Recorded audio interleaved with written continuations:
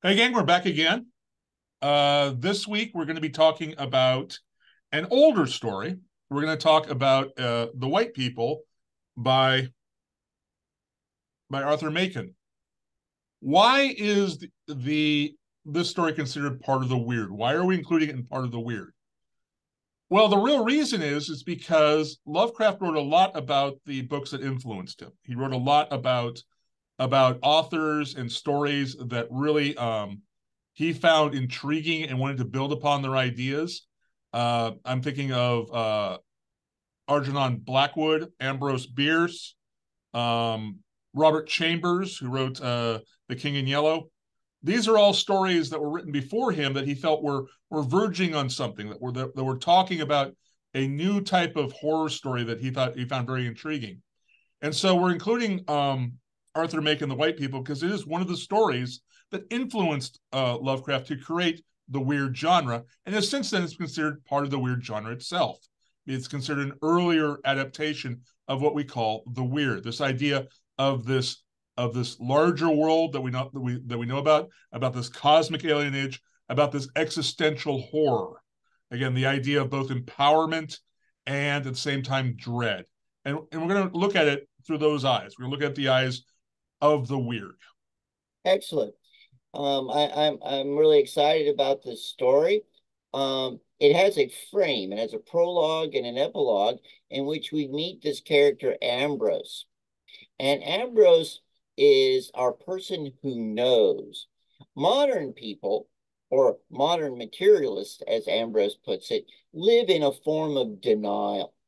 We, uh, we really we really don't understand the forces of our universe and the real the real nature of experience because we are again, okay, engaging in a kind of ignorance.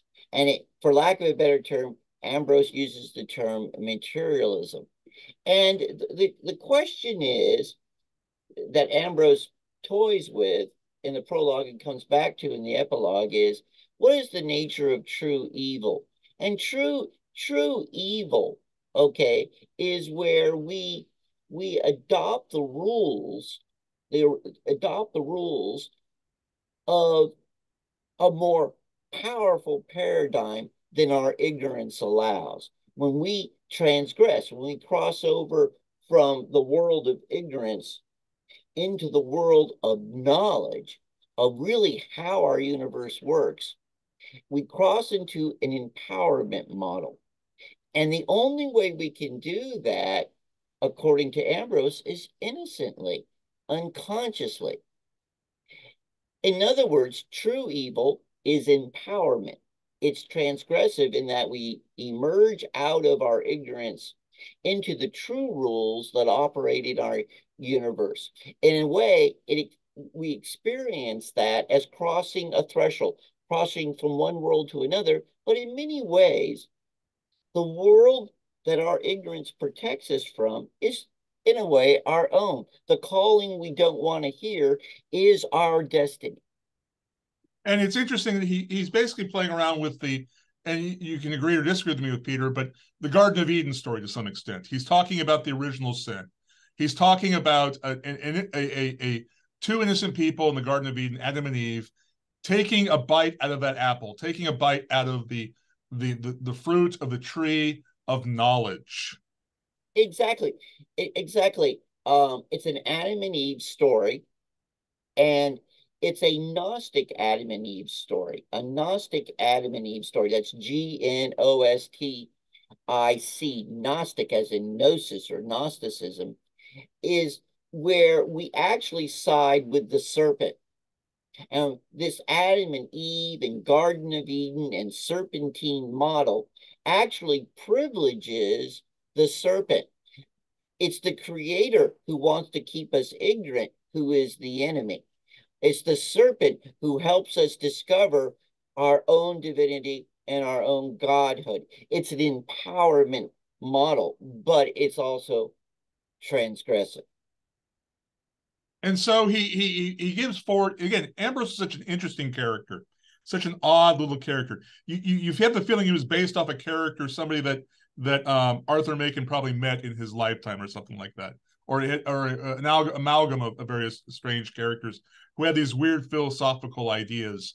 But he gives us this idea of a green book, which is it's a diary, it's a journal, it's a narrative by a young girl from a upper, not necessarily upper class, but upper middle class, maybe a professional class family, enough that the family has a nurse who looks after the girl. And this nurse, we find out through this narrative of the Green Book, has that knowledge, has that gnosis that Peter's talking about, the ability to invoke power, to make herself her own god in a sense. Yeah, the the prologue and epilogue, okay, um, frame a journal, a diary that this girl kept. She's uh she's about 16 years old as of where the diary, aka the Green Book, breaks off. And she's recounting her experiences as a young girl and all the things her nurse taught her, and then recounts at the age of 14 her retracing the path, retracing the journey that her nurse took her on, not just figuratively speaking, but actually into the dark places, okay, the wild places of the forest around which she lived.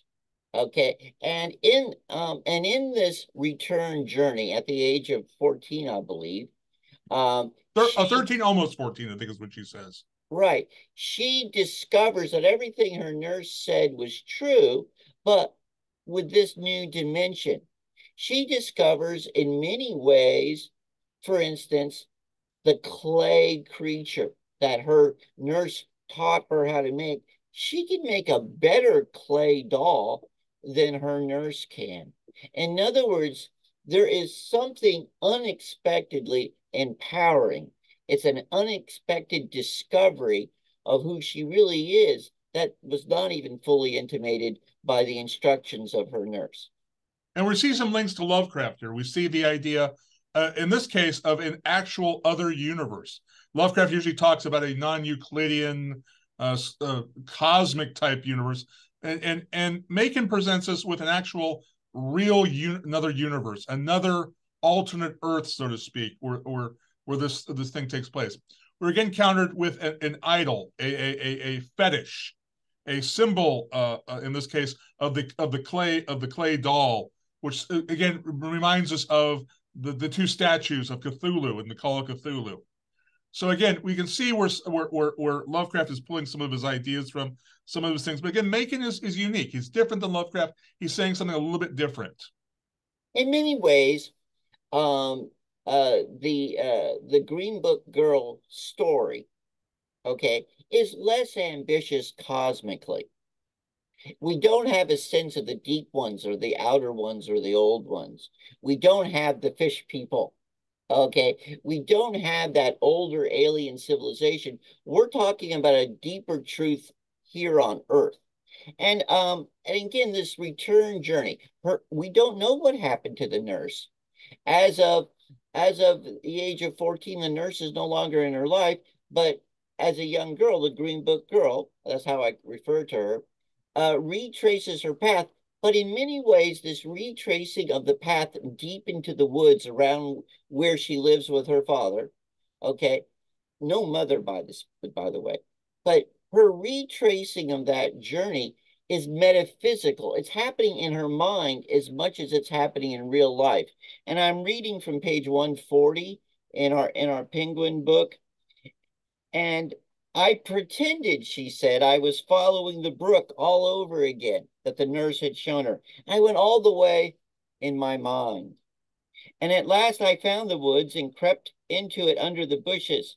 And then in the dusk, I saw something that made me feel as if I were filled with fire, as if I wanted to dance and sing, a new dimension that her nurse had not acquainted her with, as if I wanted to dance and sing and fly up into the air because I was changed and wonderful. Uh, the this experience is frightening to her. As she recounts in her diary, looking back a couple years on this return journey to the forest, this return journey, which is so empowering.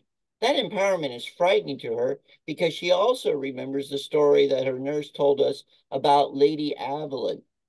And Lady Evelyn, okay, was a witch, and she was punished for her witchery. And she is afraid of that again. I was frightened, she says on page 140. I thought I was to be burned alive. She realizes that there's a price to be paid for her empowerment. It's very interesting. Again, it is a little bit different than what we see with Lovecraft. Lovecraft presents us with fish people, and with this story, we're presented with nymphs, creatures of great beauty. Yes, they are meant to be fairies, but fairies more in the sense that, well, talk in the way that Tolkien, J.R.R. Tolkien would approve. Tolkien did not think of leprechauns and little people. Okay, his elves, his fairies, could look like you or me, but they were different somehow. They were more pure. In what sense? They belong more fundamentally to the earth, what Tolkien called the Middle Earth. The elves, the fairy, belong to the earth in a way that we don't, or we don't feel we do. Because as Ambrose puts it, we're hopeless materialists.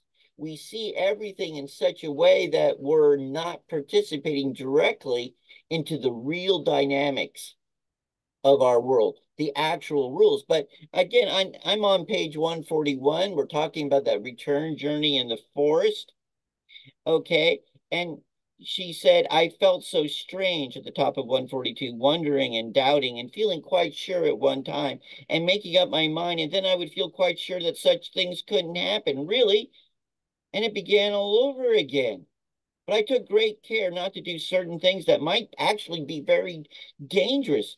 So I waited and wondered for a long time, and I was not sure at all, and I never dared to try to find out. But one day I became sure that all the nurse said was true, quite true, and I was all alone when I found it out. I trembled with joy, all over with joy and terror, and as fast as I could, I ran into one of the old breaks, old groves, where we used to go, and it was there where the nurse had made the little clay man. I ran into it, and I covered up my face with my hands and lay down, and I stayed there for hours without moving, whispering to myself delicious, terrible things and saying some of the words over and over. I got cold. I got hot. I got cold, and the air seemed full of scents and flowers and singing, and I wanted to make a little clay man. But I could I could make something that was much better than what the nurse made, a likeness that was far better. In other words, the nurse did not fully understand the import and significance of the secrets she was sharing with this child, the Green Book girl, the writer of this journal. She didn't realize, the nurse did, apparently did not realize that this girl is answering a calling and is going through a door that the nurse does not herself fully understand. At the end, in our epilogue, we see Ambrose, we see Ambrose speaking of how the girl, metaphorically, so to speak, poisoned herself. She didn't understand the full significance of the powers that she was assuming, the powers that were filling her, the powers that she was taking advantage of. She didn't realize they could also be deadly and that they could harm her. And he speaks of the way the Green Book girl accidentally poisoned herself. Ambrose returns to where the Green Book girl was found dead as a teenager, approximately 16 years old, and discovers an idol, a very old idol going back to the Roman period. And he destroys that idol. He doesn't want another girl to follow that path. And that's the story. Again, it is an earlier attempt. It's a earlier foray into the weird. It's not quite, again, as Peter said, it's not the cosmic horror at this point. It is the other world. There is alienage to it, but it's an old alienage. It's more akin to, again, what we've got in Call of Cthulhu, that mythological horror, that horror of the fact that the creatures and the goblins and the fae of ancient stories are real, and that they offer us a world outside of our own material world, which must be guarded against. And it's interesting because, again, I think to some extent what Arthur Machen's saying about the weird is it's something to be guarded against. It's something that society needs to put down and to remove all knowledge of, lest people be tempted to be like the Green Girl and empower themselves with this terrible power. And it's interesting. Yeah, go. I was just going to interrupt with a thought that you gave me. Okay, this is something you laid out to me very carefully, and I think it's so true. Okay, in the case of Macon, we really are talking about 19th century English imperialism and colonialism. The English Empire, okay, is at its apex. It's the entire world. In a sense, we're talking about the ultimate patriarchy of white masculinity. It has never been more powerful in the world. And what is the threat to it? Foreign peoples. But the ultimate foreign people, the gypsy that concerns us most, says Arthur Machen, is a woman. A woman is that unconscious creature, that innocent creature who does not understand the powers she is instinctively and intuitively drawn towards, powers she is drawn to embody and practice. And it's up to the patriarchy to make sure, okay, that ignorance, remember, Ambrose decries that ignorance, okay? He says that our our materialism as modern people is a form of ignorance. It's a form of foolishness, but it's necessary ultimately in Ambrose's view to what?